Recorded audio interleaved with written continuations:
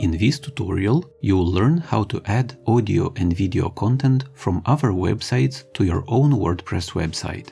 For this tutorial, I will use the Podcast Plus WordPress theme. A link to it will be in the video description. Let's begin. If you host your audio or video content on platforms like Spotify, SoundCloud, YouTube, and so on, you can easily add their players to your own WordPress website. First, let's create a new post for our latest podcast episode, and then add the player from Spotify.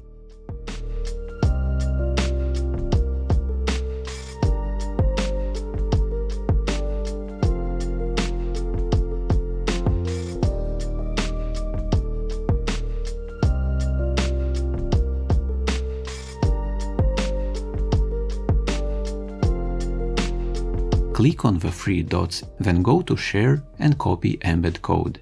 Now back to our post. Add a new block. You need the custom HTML block. Now paste the embed code and you're done.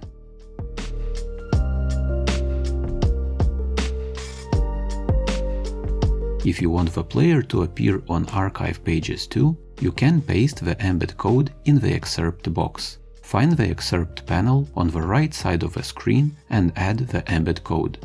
The embed code will replace the automatic excerpts generated by WordPress. So if you want to have some text before or after the player, you'll have to manually add the text.